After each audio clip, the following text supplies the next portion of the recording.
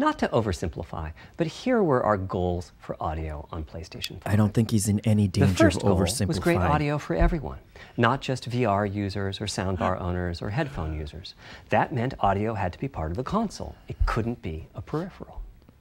The second goal was to support hundreds of sound sources. We didn't want developers to have to pick and choose what sounds would get 3D effects and which wouldn't. We wanted every sound in the game to have dimensionality.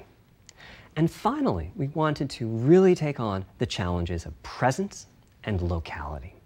Now, when we say presence, we mean the feeling that you're actually there. You've entered the matrix. It's not, of course, something we thought we could perfectly achieve. The phase of the sound also shifts, depending on what path the sound wave took to reach the ear canal. These volume changes and phase shifts are different for each direction and also vary depending on the frequency of the sound. Head size and head shape also impact the sound in a similar fashion. The way that the sound changes based on direction and frequency can be encoded in a table called the head-related PS5 has predator vision, or HRTF. Have I entered the matrix? Does my brain believe I'm really there? Like I was talking about earlier when I explained our target of presence. Well, the answer is no. But you've probably caught on to what's missing here, namely whose HRTF was being used. What HRTF you're using is key. I'd like everyone to be able to experience what I'm experiencing, but obviously it's not possible to measure the HRTF of every PlayStation user. So what's the solution? That means HRTF selection and synthesis are going to be big topics going forward as the Tempest technology matures.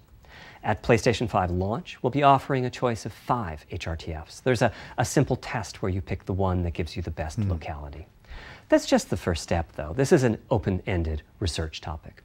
Maybe you'll be sending us a photo of your ear, and we'll choose a neural network to pick the closest HRTF. That would never work. Maybe you'll be sending us a video of your ears and your head, and we'll make a 3D model of them and synthesize the HRTF. Maybe you'll play an audio game to tune your HRTF. We'll be subtly changing it as you play and home in on the HRTF that gives you the highest score, meaning that it matches you the best. MinnMax is a Patreon about games, friends, and getting better. The Deepest Dive is the best, most thorough discussions about games on the internet. Prove us wrong, please. The MinnMax Show podcast airs every Thursday. Patreon supporters vote on what we stream every single week, and a whole lot more. Give us a shot, try subscribing to the YouTube channel, and we hope we can win you over.